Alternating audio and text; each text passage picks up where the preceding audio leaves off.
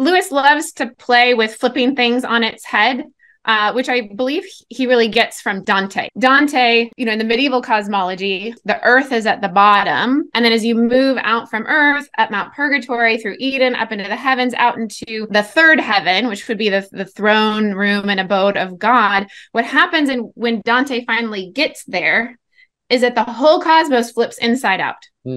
And all of a sudden, the throne of God, the revelation of Christ, the yellow rose of the church is the center. And earth is the periphery.